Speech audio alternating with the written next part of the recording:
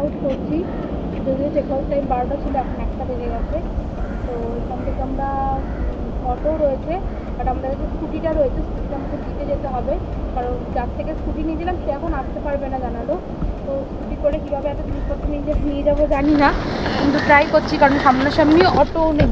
Auto আনতে গেলে আমাদের নাম্বার আছে একজনের, তো তাকে ফোন করলে সে চলে আসবে। এখান থেকে জস্টেল বলতে 400 টাকা, এখান থেকে মানে উমা গার্ডেন থেকে 300 টাকা, কিন্তু ওম বিচ থেকে আসবে, তো সেখানে ভাড়াটা নেবে 400 টাকা। তো চলো জস্টেলে দেখা হচ্ছে, বাই।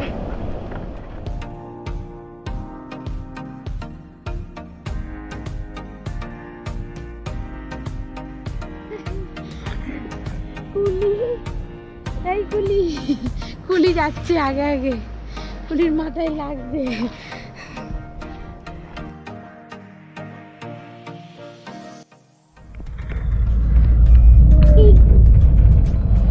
গার্ডেন থেকে বেরিয়ে ভেবেছিলাম তো আমরা স্কুটি করেই যাবো, স্কুটি করে গেলে খুব রিস্ক হয়ে যেত, মালপত্র নিয়ে যাওয়া মুশকিল হয়ে যেত।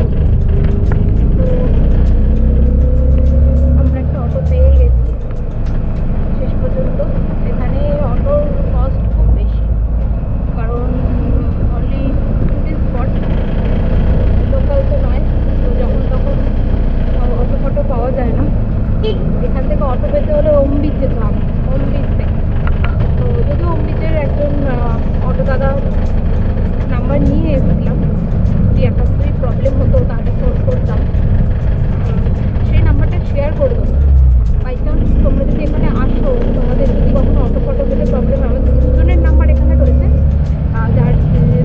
যার সাথে আমরা গোকর্ণা থেকে এখানে এসেছিলাম কুমাঘাটি পর্যন্ত, সেই দাদা রয়েছে, আর এখান থেকে একজনের নাম্বার পেয়ে গেলাম।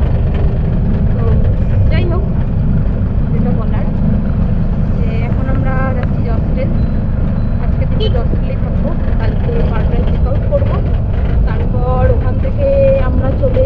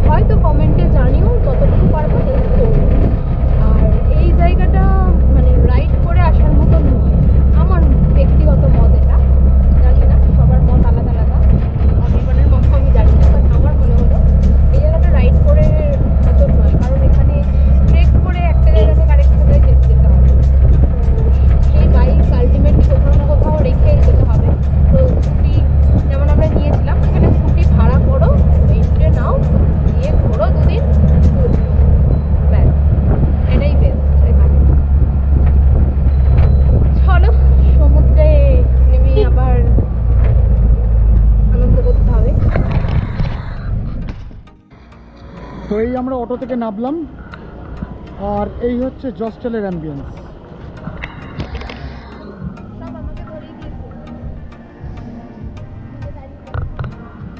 ভেতরে গান টান চলছে, মিউজিক টিউজিক হচ্ছে। হ্যাঁ, এই হচ্ছে জস্টেলের অ্যাম্বিয়েন্স। অটো ভাড়াটা দিয়ে আমি আবার কন্টিনিউ করছি। তো এই হচ্ছে জস্টেলের এন্ট্রান্স। আমরা এখন কাউন্টারের দিকে যাচ্ছি, চেকিং করতে হবে। আমাদের আগে থেকেই বুকিং করা আছে।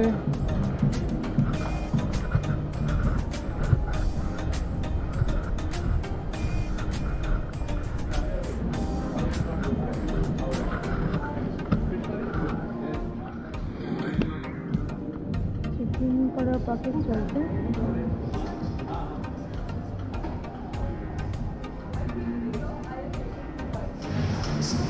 সত্যি অসাধারণ এটা।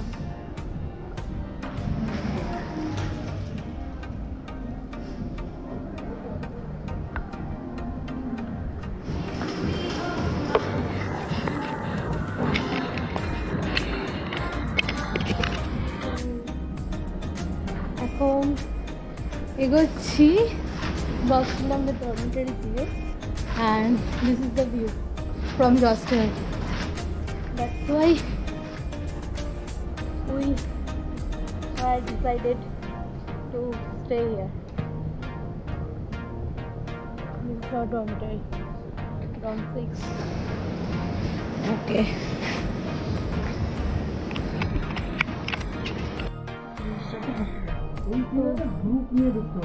এটা হচ্ছে আমাদের ডরমিটরিটা, ভীষণ সুন্দর। এই হচ্ছে ভিউ, এই হচ্ছে আমাদের বেড, বেড থেকে ডাইরেক্ট ভিউ।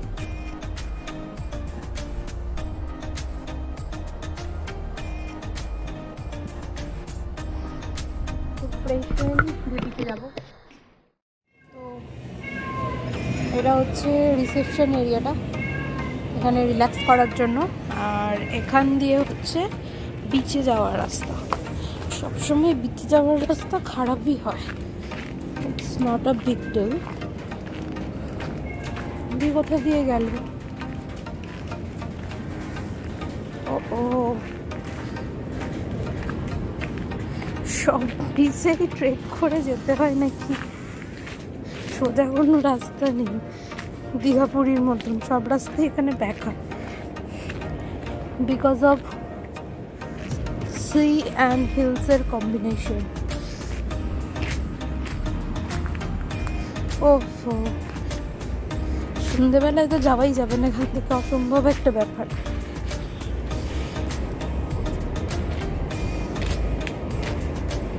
অনির্বাণ কতটা চলে গেছে ওই দূরে। দাঁড়াও, আমি একটু নামার দিকে কনসেন্ট্রেট করি। এখানে একটা বসার জায়গা বানিয়েছে, এই জঙ্গলে কে বসবে ভাই? আর সেখানে তো লোকজন বিয়ারের বোতল ফেলে ধ্বংস করে দিয়েছে। আমাকে তো অনেক টাকা দিলেও আমি বসবো না, ও ঘন জঙ্গল পুরো। আলটিমেটলি ট্রেক তো করতেই হচ্ছে, যার জন্য আমরা প্যারাডাইস বিচ গেলাম না, যে ট্রেক করতে হবে বলে। সেই আলটিমেটলি কিন্তু ট্রেক আমাদের করতে, এক্স্যাক্টলি জঙ্গলের মধ্যে দিয়ে ট্রেক করতে হবে এই বর্ষাকালে। কারণ সানলাইট না থাকলে প্রচুর পোকামাকড় বাইরে বেরিয়ে চলে আসে। আর কালকে তো ঘরের মধ্যে একটা লাল মাকড়সা ঢুকে এসছে, পুরো লাল।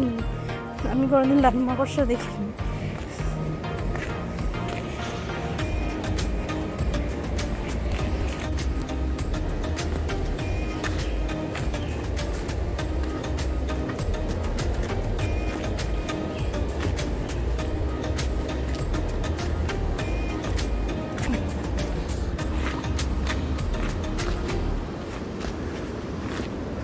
এখানে তো সিঁড়িগুলো বানিয়ে দিয়েছে, কিন্তু প্যারাডাইস বিচ বা মুন বিচ গেলে কোনোখানে কিন্তু এরকম সিঁড়ি বানানো নেই, নর্মাল। আমি কোনোদিন পাহাড়ে ট্রেক করিনি, তো কাছে একটু অন্যরকমই লাগছে।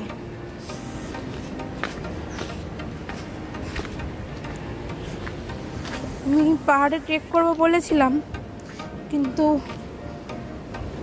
অনি আমাকে বলে আমি নাকি আনফিট, আমি পারবো না। মোটা সোটা মানছি, তাই বলে পারবো না। প্রায় পৌঁছে গেছি বিচের ধারে। লোকের ঘর আছে, সামনে পোকা দেখছো, পোকায় ভর্তি, বুড়ি বাবারি। তো ফাইনালি পৌঁছে গেছি। এই যে বিচ সামনে, এগুলো রুম।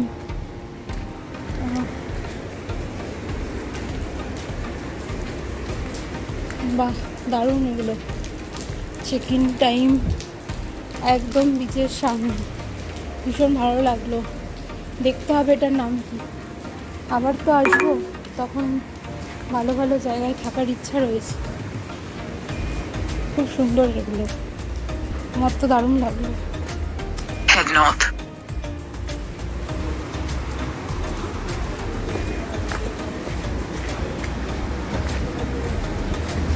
তো আমাদের ব্রেকফাস্ট তো সকাল থেকে করা হয়নি, তো ডাইরেক্ট লাঞ্চ করব। এখানে কিছু পাওয়া যায় কিনা দেখতে হবে।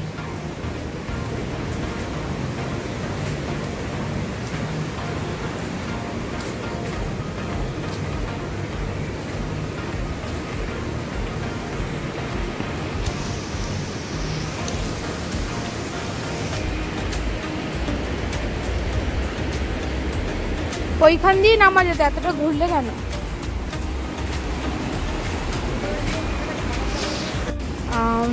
বিচের একদম ধারে পূর্ণিমা বিচ স্টে, ভীষণ ভালো লাগলো আমার এটা। একদম বিচের যেহেতু ধারে, তারপরেই জস্টেল, সব কিছুর তো খোঁজ পাওয়া যায় না। বিচের রাস্তা, বিচ ধরেই চলো, রোড ধরে কে যাবে? তাহলে রোড ধরে চলো। ওকে, তো অনেক অপেক্ষার পর আমাদের খাবার চলে এসছে। খাবারে আছে আজকে চিকেন কষা আর সঙ্গে পরোটা। এই যে ভুক্কার আদমি বসে পড়েছে তাড়াতাড়ি খেতে। সত্যি পারছি না, সকাল থেকে ব্রেকফাস্ট করা হয়নি। আর হ্যাঁ, একটু দেরি তো অবশ্যই হয়েছে খেতে, কিন্তু এরকম ভিউতে বসে এরকম খাওয়ার এর মজাটাই আলাদা। তো চলো, let's start.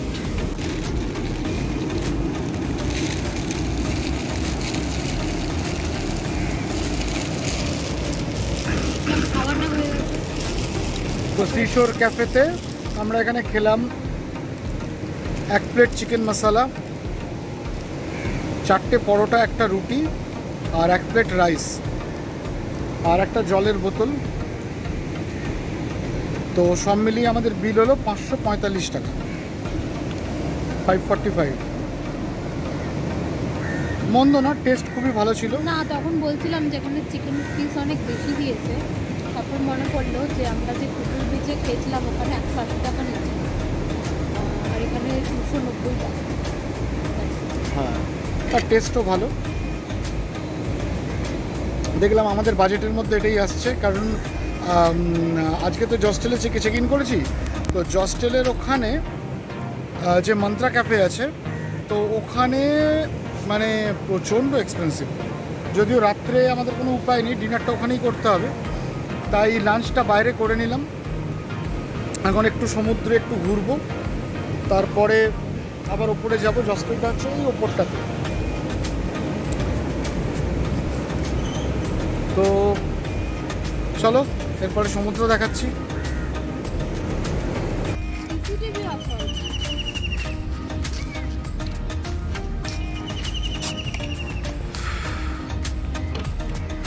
Gram panchayat গোকারনা, don't throw garbage here, CCTV is seeing you. এবার দেখো,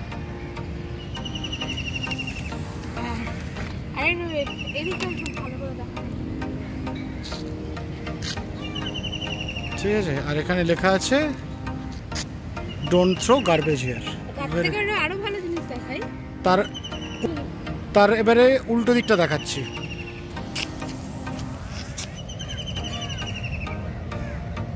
সমুদ্রের পাড় নাকি? সমুদ্রের পাড়, কি অবস্থা বানিয়ে। আমরা ওই যে ওটা দিয়ে ক্রস করার চেষ্টা করছিলাম, এতটাই নোংরা যেতে পারলাম না। ওপরে কি লেখা আছে জানি না, তার নিচে guest house, family and dormitory system, rooms available. বাহ। তো এটা হচ্ছে গোকর্ণা মেন বিচ যাবার রাস্তা।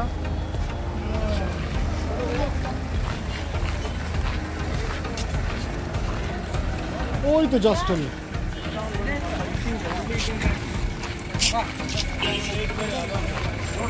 এটা গোকর্ণা মেন বিচ যাবার রাস্তা।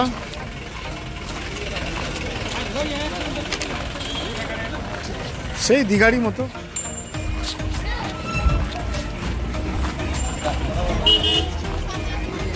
এই যে এখানে হচ্ছে এই ওম জামা, এই যে মহাকাল। দরদাম করবে নাকি?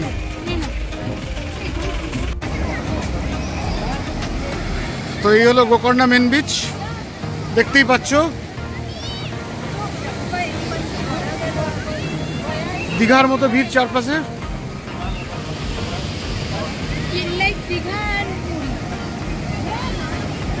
চারপাশে দীঘার মতন ভিড়, সে চেনা পরিচিত চেনা ভিড়। কে সিটি মারলো জানো? সিকিউরিটি এই যে। চলো একটু পা ভিজিয়ে আসি, জুতোটা।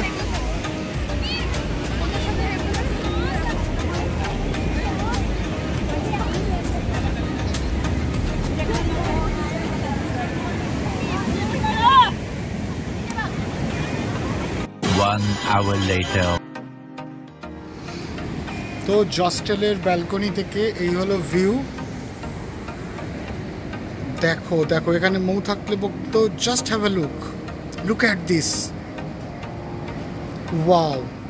ওখানে একটা ইন্টারেস্টিং ব্যাপার হচ্ছে, সেটা হচ্ছে ঠিক ওই জায়গাটাতে মেঘটা সরে গিয়ে জাস্ট ওই জায়গাটাতে রোদ্র মানে সূর্যের আলোটা পড়েছে, মানে জাস্ট হাইলাইট হচ্ছে, স্পটলাইট, নাটকের স্পটলাইটের মতন। কি অসাধারণ, দারুণ লাগছে, দারুণ।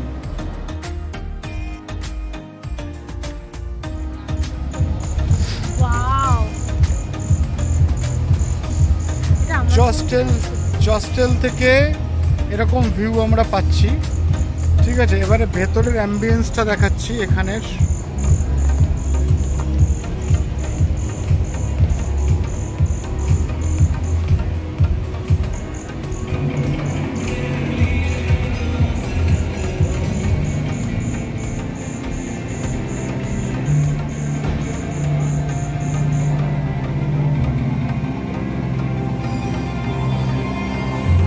এইটা হচ্ছে মন্ত্রা ক্যাফে, আমরা এখনই ঢুকবো এখানে।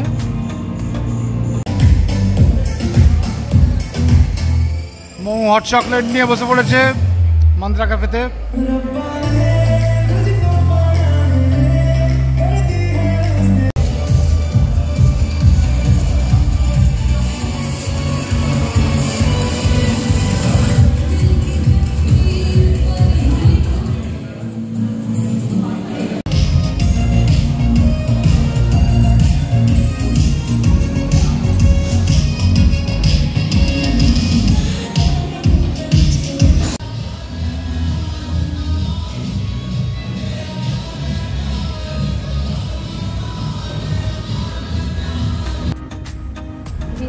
জস্টেল রুম ভীষণ ক্লিন, পরিষ্কার পরিচ্ছন্ন। এটা ডরমেটারি, এখানে পার্সোনাল রুমও আছে। তো এটা ডরমেটারি। তো এই ওপরেরটা আর এই নিচেরটা আমাদের, আর এগুলো অন্য লোকের। এখানে লকার সিস্টেমও রয়েছে।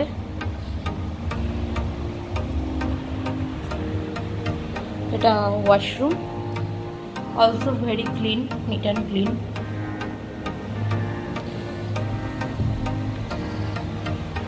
এসি, ফুল এসি। এটা পার হেড আমাদের পড়েছে 1000 করে। আর পার্সোনাল রুম নিতে গেলে, যেটা কাপল রুম হয় সেরকম রুম নিতে গেলে ওটা মেবি 4,000। এটা পুরো ব্যালকনি, এখানে আরও অনেকগুলো ডরমেটরি রয়েছে, আমি সেটা দেখাচ্ছি না কারণ অনেকে রয়েছে। তোমাদের একটা কমন রুম, আমি সেটাও দেখাচ্ছি তোমাদেরকে। একটা কমন রুম, সব রকম প্লে এখানে করতে পারবে। কেউ যদি কারো যদি অফিসের কাজ বা কিছু স্টাডি ফাটি করার থাকে, যদি এখানে সবাই ঘুরতে আসে তাও তো এটা সেখানে করা যাবে। ওখানে কন্নড়া ভাষায় কিছু লেখা রয়েছে, আর ওরা আন্ডারস্ট্যান্ড যাবো প্লিজ। ওখানে একটা ওয়ার্ড্রপ রয়েছে, ও হো বাবা দিস অল দ্যাট। কিছু বুকস রয়েছে, জানি না এখানে এসে কেউ বুকস পড়ে কিনা, বাট যদি কারোর ইচ্ছে হয়, অনেকে তো আসে একটু নিজের টাইম কাটাতে, দ্যাটস ওয়াই।